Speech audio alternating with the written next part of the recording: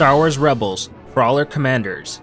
Desperate to contact a Rebel command on Yavin 4, the Ghost crew pirates a mining vehicle with long-range communications gear, but the Empire eventually arrives to spoil their plans.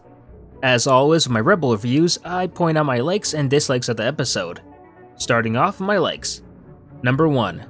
The small Trandoshan captain, Seevor. He really surprised me.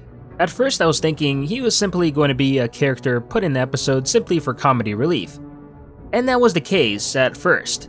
However, afterwards we see him become sort of a threat, even threatening to blow up the crawler with everyone inside. And then when Ezra does confront him at the end, Seevor dies a pretty painful but quick death. Was not expecting to see that end like that at all. Number 2. It was nice to see Zeb do something by himself in an episode again.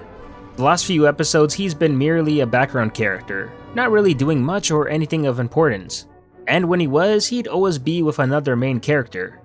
This time he actually had to act alone, and he put up a good fight against a Trandoshan guard, which was fairly entertaining to see. I also really enjoyed watching Zeb casually walk into the storage closet to silence Seevor, only to casually walk out again. That part was good too. Number 3. Surprised to say, but the Mining Guild communication scene that played out very close to the scene from A New Hope, where Han Solo pretends to be a stormtrooper over the comlink, wasn't all that bad. Sure, the scene wasn't as good, but it was a little funny, and I found myself liking it more than I thought I would. Ezra did give a pretty good impression of Seevor, and Seevor's reaction was pretty hilarious as well.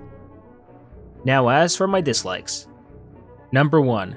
Okay, so I complained about not seeing a greater Lothal Rebel cell presence yet in the series, and it looks like I got exactly that in this episode. However, I was expecting to see real Lothal Rebels whom actually look like, well, Lothal Rebels. Not Rebel Alliance looking rebels, which was the case here.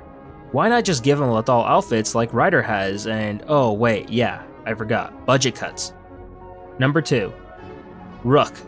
Kind of was expecting to see him here, but he wasn't, and that was disappointing. However, to be fair, after thinking about it, I guess I don't really see him working out in this episode, as if he was here, I'm sure it wouldn't end on a happy note for the Rebels. So with that said, he better have a pretty good damn part in the next episode to make up for his absence here. Overall, the episode wasn't too bad. Yeah, it was enjoyable, but when compared to the previous episode, it did feel a tad bit weaker. The stakes here just didn't seem as high, but at the same time, I guess that wasn't the point, as it might be just a breather for the audience before we get to the next episode. And having said that, the ending of this episode does hype us up for an intense Rebel invasion to Lothal for next week, which may likely be the last we see of the planet anymore on the show. And no, I don't think we're getting a good ending in the next episode either. But now I want to know what you all thought and whether you agree or disagree with my likes and dislikes. Let me know in the comments down below.